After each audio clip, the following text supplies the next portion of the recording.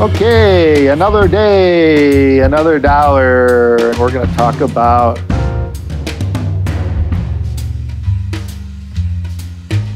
soundstage and imaging. I guess we're going to talk about what the differences are between soundstage, imaging, and whatever the hell that all means to people listening to headphones. Well, I guess some people kind of use them interchangeably sometimes. I mean, they're similar, but they kind of go hand in hand with each other, overall. But yeah, soundstage, the way I see it is like how the space sounds, and then imaging is the instruments or voices in that stage, where they're coming from, where they're placed, everything.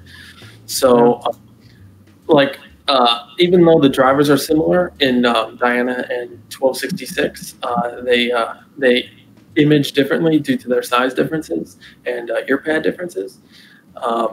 So that's why some people prefer one over the other, mainly just because of that, really, because the tonality is so similar. But they sound, the way they present the sound is different. So some people prefer Diana's presentation soundstage, and other people like the more speaker-like soundstage of 1266. But it does seem to depend on what you're listening to.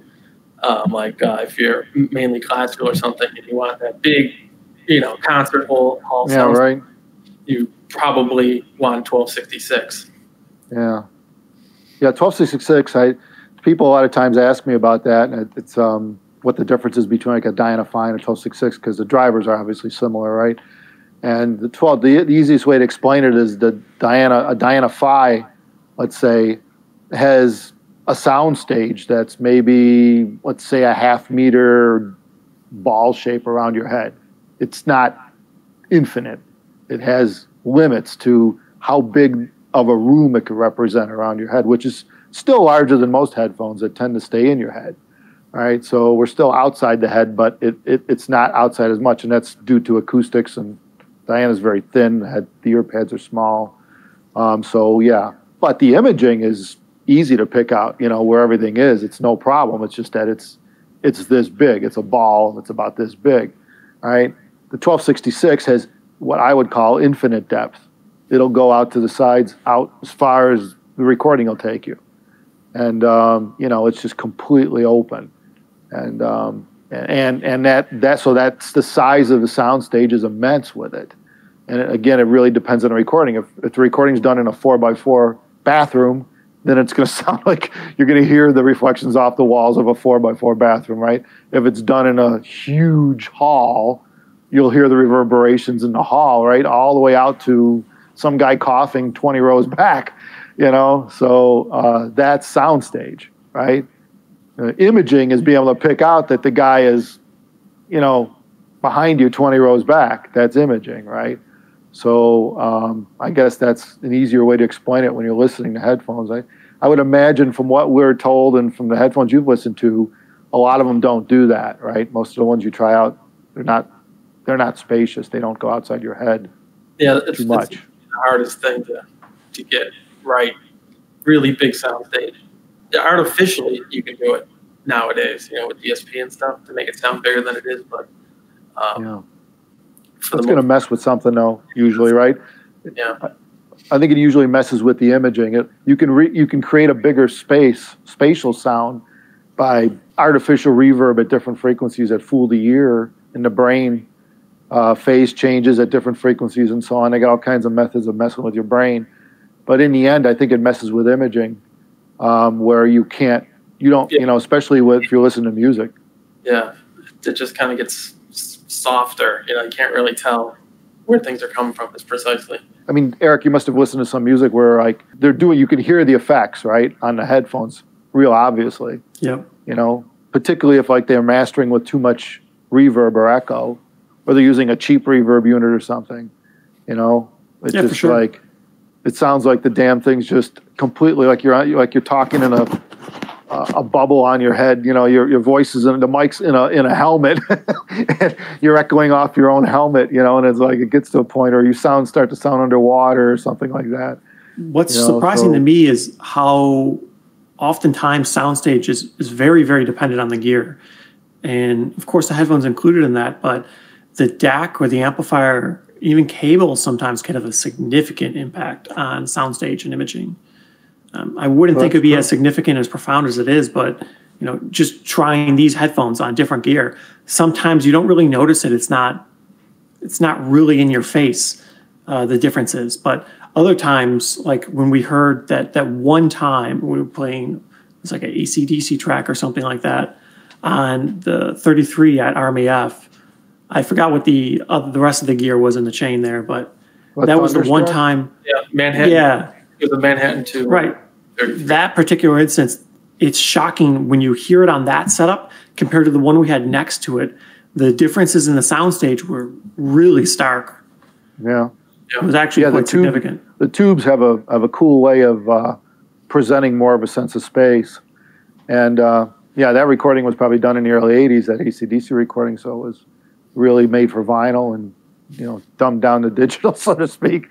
And, you know, but yeah, I think we found a higher res version in Tidal or something that sounded pretty good. I forget which album it was on. There's different versions of that Thunderstruck, and you need some serious power to play that thing to the levels we were playing at, you know. But yeah. That's a good point, is the gear is big on that, because I play that track now every once in a while when I get a new amp or something, and it's never as good as when we did it on the WA33. Yeah. Soundstage wise, because like the biggest disappointment was the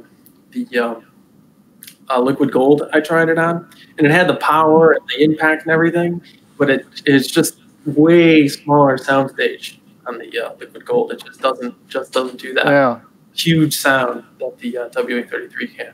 I think the tubes add like a bit of an artificial bloom, you know, and it depends on the tube style and the amp design and stuff, but you know, there is some of its own kind of. That's the warmth of tubes.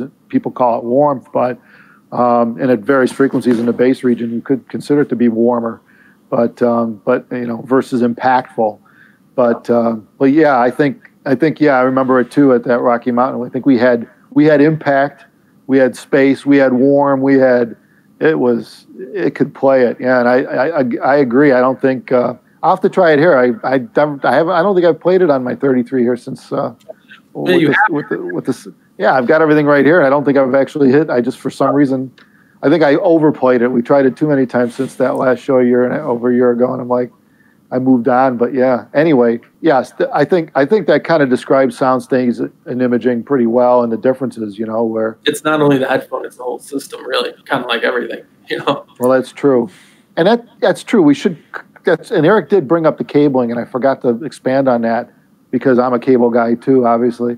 The cables, the system, in order to really create more of the soundstage in terms of depth, you need really, really low level detail. That's low level information. And a lot of that gets filtered out with crappy cabling and power cords, you know, noisy power, noisy DACs, you know, computers that add noise to the system. As you raise the noise for the system, it masks the low-level detail. And that's that tiny little stuff, that stuff that's in the sub-milliwatt range with headphones, right, is really what adds more of the lifelike nature to the music, that sense of space.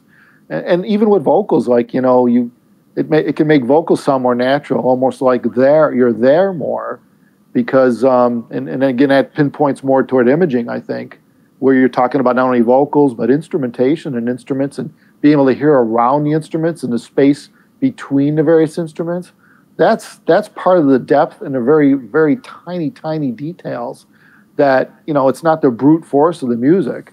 It's not the watts. It's the sub-milliwatt or the milliwatt range of the passage that's playing that gives you that sense of space. And a lot of that micro detail gets wiped out with dielectrics and cabling and poor amp topology, you know, and just lack of resolution in the driver itself or the speakers. So it's all additive, and it's all subtractive depending on which way you look at it.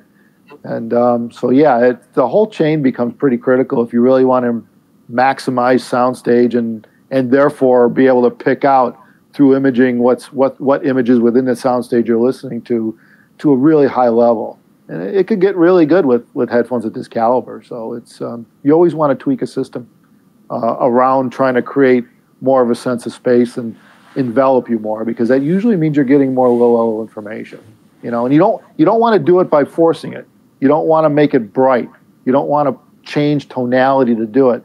A lot of people make that mistake, and it obviously becomes fatiguing. So there's a balance. You reach a point where you can take it too far with something, and you need to back off and look at something else to make the change. But I guess we should wrap this one up. I'm surprised we were able to talk so much about the two things like soundstage and imaging for this long. Take care, everyone. Please subscribe to us. We're trying to hit that 1,000 mark so we could run over a headphone. And be well. See you. Take care.